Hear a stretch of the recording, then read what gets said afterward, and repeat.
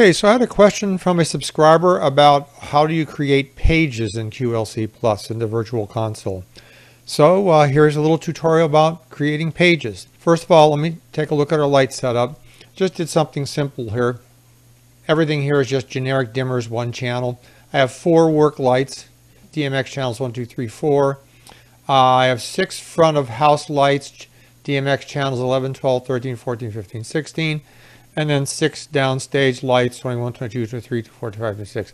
I've also gone into the functions menu and created a couple of scenes. I've got an all full scene where all the lights are up full, downstage full, front of house full, and then work lights full. So just a couple of simple scenes here. So let's go over to the Virtual Console. Since we're working on creating pages and kind of making our Virtual Console look nice, something about the background here. You'll notice right now that I do have scroll bars bottom and top. You can eliminate these scroll bars if you want to control what the size of your screen is. When we're just working with the Virtual Console to start with here, go up here to this tool, Virtual Console Settings, and we can set the height and width of the desktop here. So if I set this to around 1500 width-wise, you'll see this is the width. So it's not quite wide enough to fit my screen, so I'm going to make it a little bit larger. Let me try about 1800. And that works. I have some little borders here on the end, so I'm probably going to go 1850. Now, you notice that my scroll bar disappeared down here because now my Virtual Console page fits on my computer screen. So you can set this up to fit your particular laptop screen. Let's fix this vertical. It says 1080.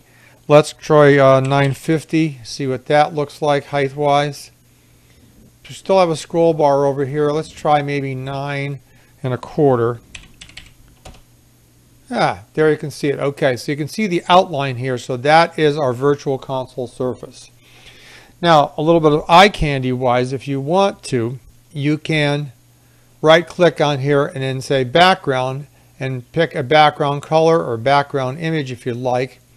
So I'm just going to do, let's just do a dark black or a dark blue background color on here. So the whole Virtual Console turns dark blue for us here. Okay. You can also include images if you want to and it will tile them.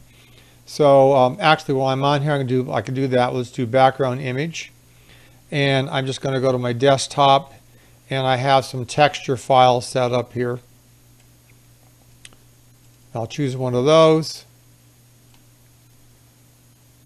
and I'm going to do just this general brush seamless texture here. Now notice that it kind of set it up in squares, so sometimes some of the textures you pick won't look all that great. Let me pick this rough metal one, see what that looks like. Okay, now to create pages, everything here works within frames. Although you can place widgets right on the desktop here without putting them in frames. But if you want to do pages, you have to work with frames. And that's either your independent frames or your solo frames, okay?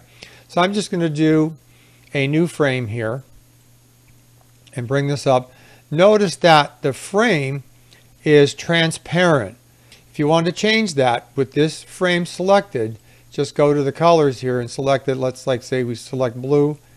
Now that will go to blue. And that's how I can do some eye candy here. Okay. We're going to put some faders up here to control our lights. So let's say I want to pick my 4 front of house lights. Have this frame selected though while you do this.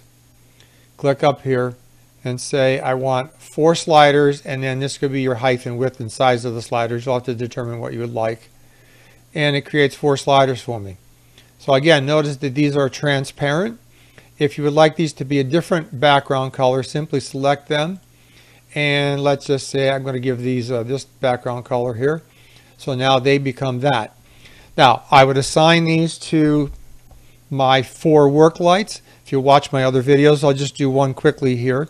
I double click on this fader. I'm going to go to level mode, switch to level mode, and I'm going to go to work light 1 and select that.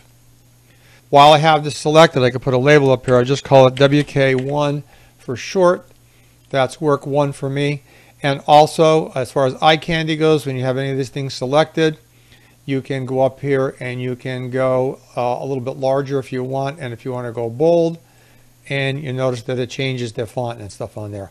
Also, another thing to consider, whether you want this actual DMX or you want percentage, and I'm going to select percentage. So I would normally go through, associate this with work light 2, work light 3, and work light 4 to get that all set up. Now, the reason I put my work lights on there is I have a plan here. I'm going to put sliders on here, but I would like my work lights to always appear on every page. So I put them up here first. Now you can either right click and you can do widget properties, or you can simply double click on this background. It comes up either way. Now we go to the pages menu, and then you go to enable pages. Now here's where you have to make a decision how many pages. So I'm going to plan in my mind, I'm going to do a first page with my work light sliders and my front of house sliders on it, a second page with my work light sliders and my downstage sliders on it, and then a third page with my work light sliders and some buttons on there. So we'll do 3 pages. Now here's where you have to make this decision, and you want to put these sliders in first. If I want to clone anything that I've already created, I check this box. That means that these 4 sliders will now appear on every one of my pages. You only get to do this opportunity one time when you're first on this pages menu. After we come back after this anymore, you won't be able to use that clone button. So you kind of have to have a plan in advance if you want to include something on all the pages. You have to have that plan, put the item in, put the widget in, then go up here and say clone those items. So that is why I created my 4 sliders for my work lights, because I want those to be on every page. Circular scrolling just means we're going to end up with a scrolling forward and backward arrows up here to go through the pages. If I want to be able to keep going forward and it'll go page 1, page 2, page 3, and if I go forward again, it'll scroll back to page 1. That's called circular scrolling. So I'll say, yeah, that's okay. I'll check that. Also up here, you can use MIDI commands to negotiate through your pages here. So if you're using external MIDI controls to jump through the pages, you can do that. You can also use key combinations. So that's what this is. This is previous page using a MIDI command to do that, or key combinations, or next page. So if you're using like a tablet or something like that, and you want to be able to jump back and forth, like I'm using Touch OSC and I want to be able to jump back and forth. For right now, I'm just going to be doing everything on screen, so there's not going to be any MIDI combinations or key combinations here that I'm going to use. Down here, I get to name my pages. Okay, so page 1 right now is just called page 1. And I'm going to actually relabel this front of house. So I'm just going to put in FOH. And then I'm going to do page 2. I'm going to relabel this downstage. And then I'm going to label page 3 buttons. Okay? And again, you can call up various pages by using MIDI commands or a key combination. All right, so you can actually use some shortcuts and do that. Just be careful that none of the key combinations match anything else that you might have up there that you're using. So for example, front of house page, I can use key combination and assign a key. I'm just going to hit my 1 key and then say OK. And then my downstage, my key combination, I'll click here. I'm just going to press my 2 key and say OK. And then my buttons page, I'm going to just label that 3 and then say OK. And then I'll finally click OK here. Now we can see everything come up. All right, a couple things that are going on here. This check mark here means that this frame is active. If you uncheck this, this frame will not put out any DMX information.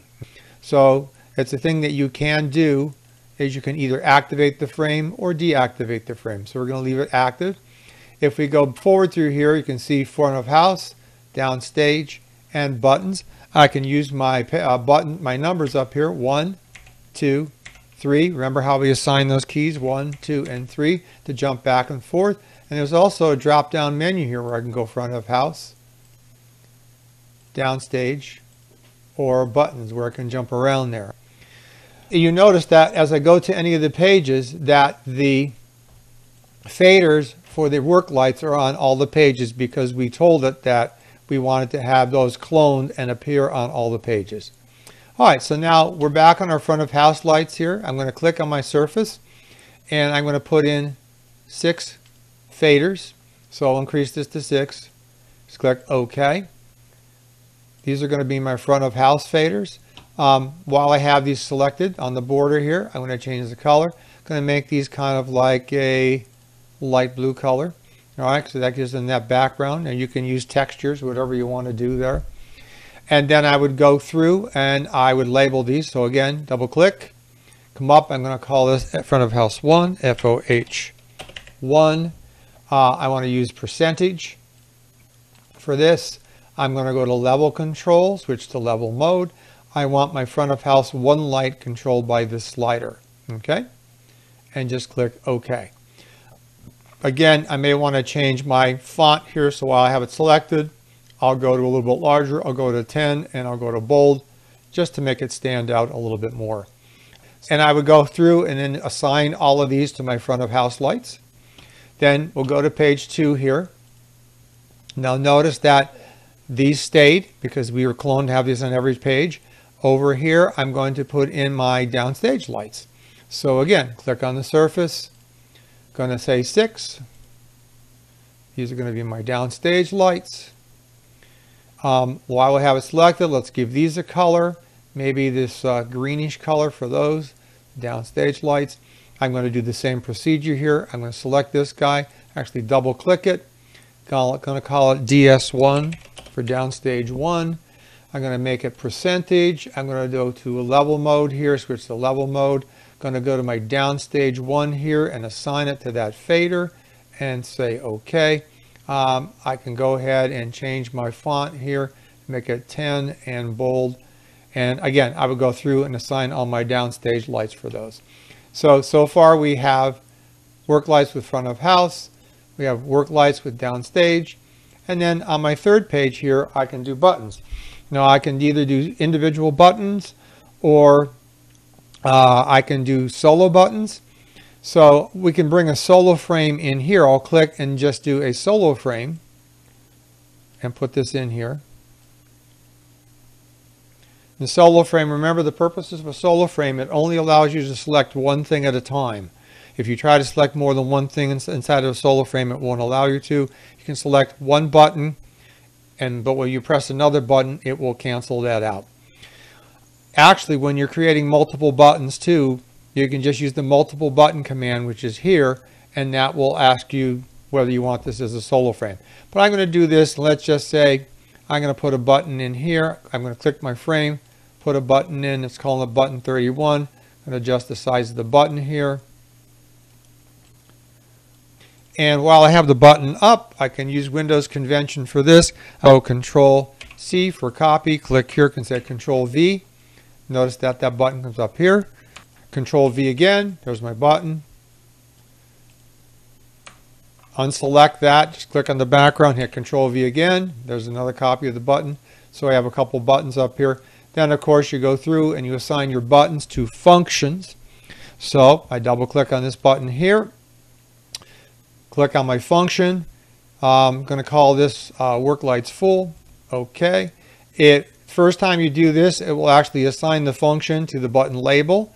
That's going to be kind of a long label, so I'm just going to change this to WK full for my button.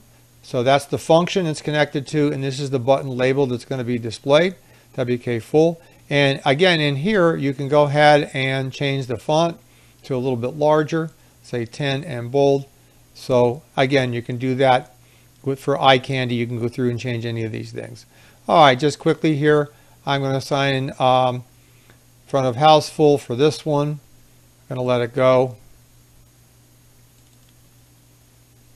Oh, and then button 31, we have to give it a label FOH full because we had already used button 31. FOH full. Double click on this one. I'm going to assign this to downstage full. Notice it's still the same button, 131, so I'm going to downstage full as the label. And then over here, this is going to be all full, so I'll assign that to all full and make my label all full. All right, so it's that easy then. So we have our frame. And now I can adjust the size. Let's go back and take a look at how big we're going to need the frame. Clicking through. I can adjust the size of this buttons one here a little bit. I can actually make it like that if we want to. And even in the button menu here, I can do background color and say that we'd like this to be dark red. And then it'll put all my buttons in dark red. Again, that's all just eye candy stuff that we're doing there, okay? And let's see, I'm going to just readjust the size of this frame so that we have it done there. Now, once you've got the size the way that you like it, and everything seems like it fits in there, you could double click on the frame and uncheck allow resizing, gets rid of that resizing thing. So now this won't accidentally, when we're in edit mode, we can't go and select this. You can put the resizing back in again, where you'll be able to actually grab the corner and then, grab the corner here and then resize the frame if you want.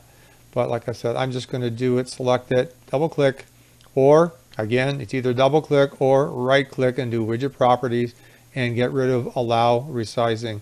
So no resizing is there. So, all right, so there we have it. There's our frame, and we have sliders inside of there. And in this case, what I could have done is just put my work light faders over here so they aren't part of this frame. And that way they would have stayed up all the way too. So again, it's just a design thing. You design how you want the virtual console to look, which is really the beauty of this program. Just as a little test here, remember I've only assigned some sliders and stuff on here, but we'll bring it up. Let me bring up my DMX monitor, and you can see that my work lights, my front of house lights, and my downstage lights. So if I bring up work light 1, you can see the values changing over here. Remember, I haven't taken the time to assign these yet. Here's front of house 1. You can see the values changing over here. And here's downstage 1, and you can see the values changing over here. If we do work full button, notice that all the work lights come on full. Now again, solo frame, so watch what happens. When I pick this button, it automatically canceled this. That's what a solo frame does. It only allows you to pick one thing at a time, one button at a time. So I did front of house full. All my front of house lights came up full. Now all my downstage is up full. Now everything is up full. Notice that there's no timing for these because I'm using these buttons to directly access functions that are back here. And since these functions have no timing, the lights just come on instantly. Again, that's another video. If you want to do timing for this, you bring up your function, you click here and you say, I want a 2-second fade in, a 2-second fade out. So now that has been adjusted. Now if I go back to my virtual console, if I click this one, it's going to go away. Watch what happens when I do all full. These will take 2 seconds to fade in, and you can see them fading up. Okay? That's, again, in one of my other tutorials. So it really makes sense to make sure you look at all my tutorials, the original tutorials 1 through 10, so you get a handle on how these buttons and sliders and all that kind of thing work in the program. One other thing I wanted to mention about pages that's very important. If you take a look at my video about using MIDI control, and I'll post the link to that down below here. If you're using a MIDI controller like a tactile surface to control these faders, and I'm using MIDI controller channel 1, and this is controller 1, controller 2, 3, 4, 5, and 6. You can use the same controllers on the next page. And if I move any of my sliders, when I go to the next page, these sliders won't be moved. I can use the same controller numbers and assignments to move these sliders, and it will not affect these sliders because they're on a separate page, okay? It's a little bit complex, but if you take a look at the link I have down below, I go through and explain about how that works a little bit more in depth.